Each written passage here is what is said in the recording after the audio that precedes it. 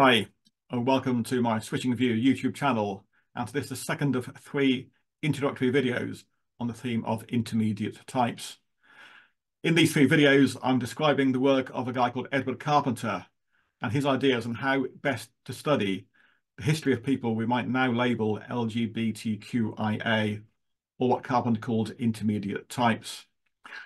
Carpenter's thesis was simply that if you study such people inside the sphere of influence of Christianity, then any study will be distorted by prejudice and discrimination. The best thing to do is to look across the world in cultures before colonialism got there to export Christianity, or look at cultures back in classical times before Christianity came into being. And if you do that, Carpenter found you get a very different set of answers as to how such intermediate type people existed in the world and are perceived by other people. Often in many cultures and across hundreds, if not thousands of years, such people were accepted as being perfectly normal and often valued for what they gave to their societies. And often they were valued for two areas in particular in religion and warfare, what I'm calling queer ministry and warrior love. So in this video, I'll simply give a few examples of such queer ministry and warrior love existing across the world. And then in part three, we're looking at how, sadly, things went wrong. And as colonialism was exported across the world, taking with it Christian prejudice against such people, these cultures were suppressed, if not destroyed. And the memory that these people existed at all has almost been forgotten. So let's start with queer ministry, intermediate type people, LGBTQIA people in the service of religion. This is an example from Kamchatka, northeast Russia, about 1900, taken from Carpenter's own book, Intermediate Types. It frequently happens that under the supernatural influence of one of their shamans or priests, a Chukchi lad at 16 years of age will suddenly relinquish his sex and imagine himself to be a woman. He adopts a woman's attire, lets his hair grow, and devotes himself altogether to female occupation. Furthermore, this disclaimer of his sex takes a husband into the yurt and does all the work which is usually incumbent on the wife. The change of sex was usually accompanied by future shamanship. Indeed, nearly all the shamans were former delinquents of their sex. And moving across the balance into Canada, this is a text taken from an official government health report into Two-Spirit people in the Indigenous communities. Two-Spirit is an umbrella term, like intermediate types, chosen by these Indigenous people to refer to the whole range of gender-diverse ways of being, which may be similar to, but importantly, not exactly the same as, our Western concepts of LGBTQIA. This is what the report says about how these people fitted into society before colonialism came to change things. Two-Spirit individuals carried unique responsibilities that were vital to the nation's collective well-being and survival, including as teachers, knowledge keepers, healers, herbalists, childminders, spiritual leaders, interpreters, mediators, and artists. Taking up important roles within the communities, Two-Spirit people contributed alongside heterosexual cisgendered men and women in the maintenance of Indigenous legal, cultural, and spiritual systems. This is Peru, 1554. Every temple or chief house of worship keeps one or two men or more, according to the idol, who go about attired like women even from their childhood, and talk like women, and imitate them in their manner, carriage, and all else. These served in the temples and were made use of almost as if by way of sanctity and religion. And I wonder if that were made use of is a reference to sexual practices in the service of religion in the temple. That reference to the possibility of sex in the temple is quite important. It reminds us that across history, then there were huge attitudes within societies to things like sex and sexuality and gender. And that's important. You can't just study intermediate type people in isolation. If you want to understand how they fitted into their cultures, you need to understand their cultures also to see what was valued and what was not. For example, in the sphere of religion, a religion that valued celibacy and had negative views about sex and sexuality might not value homosexuality, but a religion that saw sex and sexuality and the erotic as possibly a pathway towards God, a pathway towards the divine, might well find a role within its religion for intermediate-type people, people that contained both the male and the female within themselves. And in the domain of the economic life or domestic life, a patriarchal culture which valued men and devalued women would find a problem with homosexual people or transgender people who chose to live like women.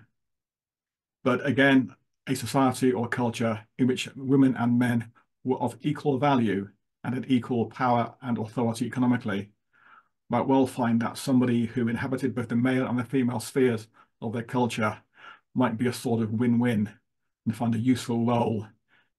The next two examples will illustrate what I'm talking about, how you can understand how intermediate-type people were accepted by their cultures by making the effort to understand the culture they fitted within.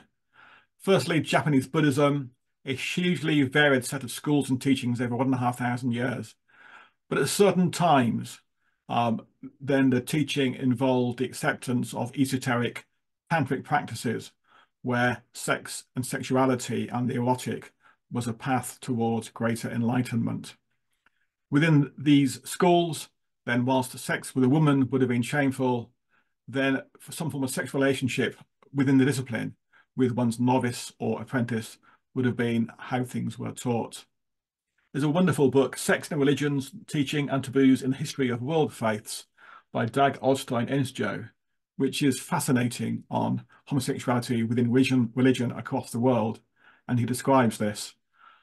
There are what he calls Shigo Monogatari stories, which are basically love stories, but also stories of spiritual growth and enlightenment about these relationships between a monk and his novice or apprentice. These stories usually end with the monk losing his beloved novice, but through the loss, the monk achieves a higher plane of consciousness. It frequently emerges that the young novice is actually a manifestation of a great Bodhisattva, a Buddhist saint who endows the monk with deep insights by means, among other things, of homosexual acts. And then moving on from the sphere of religion to a more domestic secular sphere, let's go to southwest of the USA in New Mexico. And this is Wewa, a member of the Zuni tribe who lived from 1849 to 1896. There's a fascinating book by a guy called Will Roscoe who gives a huge amount of detail both about Wewa and also importantly the culture Wewa lived within. At the age of about 5, Wewa, born a boy, chose to change and to spend the rest of their life living as a woman, inhabiting women's roles domestically. But importantly, in this Zuni culture, women were economically independent, had an equal status with men, and could be assertive. It was women, not men, for example, who initiated divorce. Wewa fitted into the tribe's spirituality. There was a Kachina culture, which had various sort of archetypes of how people existed. And this was the Kohamana archetype. On one side, a warrior with a bow and arrow, the other side, a woman with a pottery basket. And this was the accepted archetype that Wewa fitted within. And because the tribe accepted both women and men as of equal value, Wewa was able to be a sort of spiritual and secular leader. By fitting between the male and the female domains of the tribe, Wewa became a counselor, an advisor, and a leader of the tribe. At one stage, leading the tribe in a rebellion against land grabs by the US government and being imprisoned. At other times, going even to Washington on a sort of PR offensive on behalf of the tribe and meeting the president. Before we move on, there's one question to address. And that is, if we look at people like Wewa and the other cases I've described, are we looking at what we would today describe as a case of gender identity, or what is today described as a case of sexual orientation? A few things to say. Firstly, for people like Carpenter, early on in the research, they weren't aware of the difference. It's only when Magnus Hirschfeld published a book called The Transsexuals in 1920s that that distinction became clear. But even nowadays, we should be careful not to label things too much. Firstly, we don't have the voices of the people themselves, people like Weber's own voice, to understand what they thought about themselves. And we often have very little data. So that's why I like the label intermediate types. It's inclusive.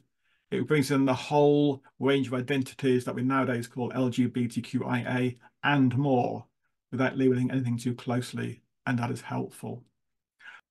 The other point I want to make is simply to emphasize the importance of paying attention to history and the underside of history.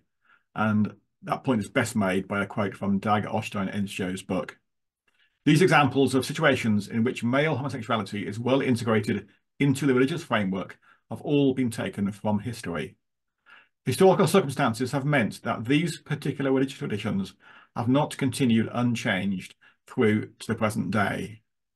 It emerges that religions can be gay-friendly, which is why it is important for us to be aware of these historical examples. And having made that point, let's go on and look at some historical examples of warrior love, intermediate type people in the service of warfare. Again, I've only got time to show 3 short examples in this introductory video, but I'll expand on the theme of warrior love greatly in the next but one video in the series. Firstly, Sacred Band of Thebes, 4th century BCE in Greece. The Sacred Band was an elite band of Theban soldiers, 300 soldiers, warriors and their lovers. And it was said by a huge number of writers that it was the love between these men that was the basis of their strength and their prowess as soldiers. They did not want to shame each other by being a coward, and so they fought to the end so as not to be shamed by the person they loved. And also the loving companionship, the way that people helped each other in warfare, was what was their USP, their selling point. They sound legendary or mythical, but they did exist in history. For example, the Battle of Tagara was the first time any force had ever defeated the Spartans in battle, although the Spartans outnumbered the Band of Thebes. Sadly, they were wiped out at the Battle of Colonia in 338 BCE by Philip of Macedonia. Although they were wiped out, Philip, the king of the Macedonians, who had heard about this sacred band, wandered around the battlefield afterwards and saw these the remnants of the force, and allegedly wept and said, "Perish any man who suspects that these men either did or suffered anything unseemly." Then moving on to Japanese samurai culture, 16th to 18th century. Like Japanese monk culture, it was the love of the samurai knight for his page or armor bearer, which was the essence of their code. The principle of Shudo male love culture. To lay down one's life for another is a basic principle of male love. If it is not so, it becomes a matter of shame. And just 2 examples of artwork. The first one is Hashiba Hideyoshi, a famous samurai knight, in the foreground with his page, Ishida Mitsunawi, who later himself became a famous samurai. And you can contrast the tender way which he holds his page's hand compared with the dismissive way in which another samurai treats the woman standing behind. And this code was all about beauty and art as well as valor in battle. This is a famous print or painting by Katsushika Hokusai, showing a young man of beauty in a samurai costume and sword. The text above it reads, "Spring breezes and spring rains assail his lovely form. Even the dew weighs heavily on branches of the evanescent cherry. Why does he seem so lost in thought, like a beautiful woman, as he rests there on the bench, overcome with waves of tears?" The final example is the boy wives of the Azandes in Central Africa, early part of the 20th century.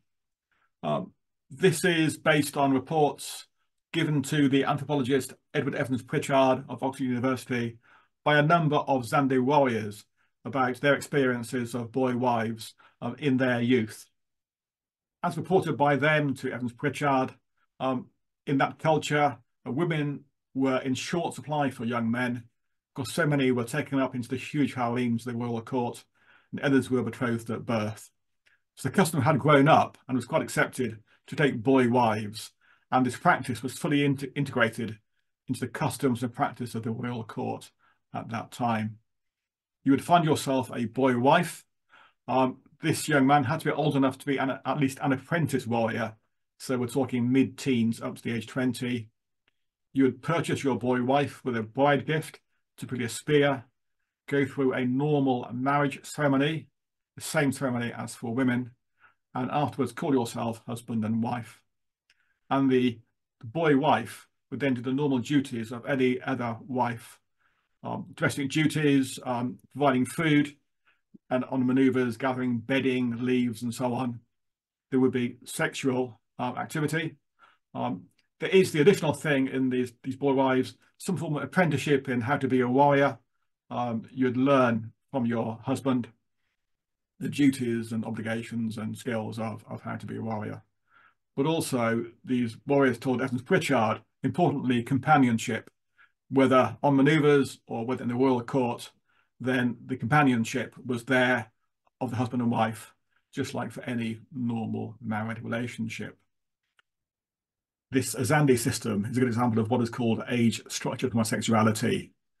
In the modern world, we are more used to a much more stable system where, in greatly simplified stereotype, you might have a few percent of the population being homosexual, a few percent bisexual, and the vast majority heterosexual, and those are stable through life.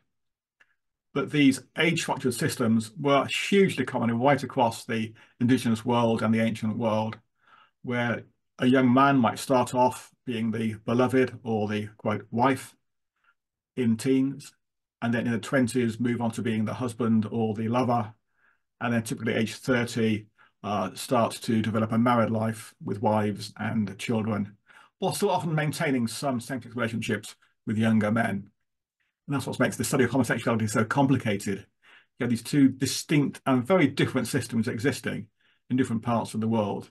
And how do you make sense of that? I'll be looking at all of that in greater detail in later videos in the series. But for now, we're coming to the end of this part 2 introductory video. I've had to skim over some hugely nuanced and complicated stuff in a very quick way in this video.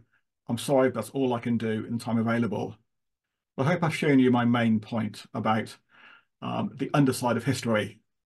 We have been told so often in our Christian influenced cultures that we LGBTQIA people, intermediate type people, are unnatural or disordered or in some way shameful. But if you make the effort to look at the underside of history, there's a huge amount of good quality historical data arguing against that case and showing right across history and right across millennia, for examples like those I've shown you, where intermediate type people are accepted by their cultures and often given a value for what they bring to the societies they live within. I talked about 8 examples. There are a huge many more I could tell you about. So we've come to the end of the video. I hope you've enjoyed it and found it interesting and useful. If you go to the switchingview.com website, you'll find some web pages created to support my YouTube channel. On the website, you'll find a schedule of every video I have uploaded or plan to upload, with details of what's within each video. Also, there's what I call text and resources documents. I give a lot of detail in these videos, and in these text and resources documents, I list all the evidence to support what I've said, and also quite a lot of information and advice for further reading if you want to follow things up.